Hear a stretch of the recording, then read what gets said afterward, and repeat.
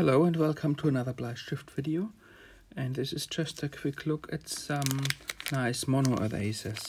I've shown lots of mono erasers in the past, and here's an example of a special set of Tombow Mono erasers without any writing on it, so that it's allowed to be brought to Japanese exams. No, there's not supposed to be any writing on it. Just like in the UK, for example, if you bring a pencil case, it has to be clear. In Japan, in many places, there's not supposed to be any writing on it. Tombow also made those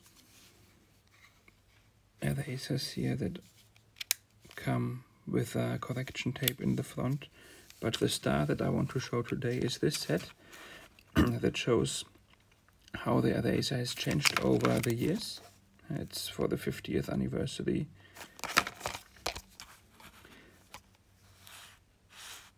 So here we've got a Tombow Mono eraser in the look of the late 60s. And then we can see how the logo has changed. Here we had the hexagonal pencil shape in the O of the mono.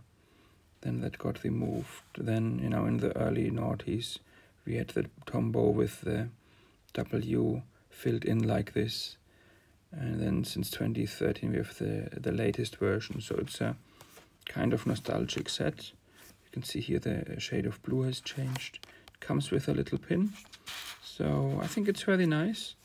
And yeah, there's not much to say about it. But I just wanted to show it to you. A friend sent it to me and I just think it's a very beautiful set. Okay, if you're interested in Tombow Mono erasers, look at my other videos. You'll find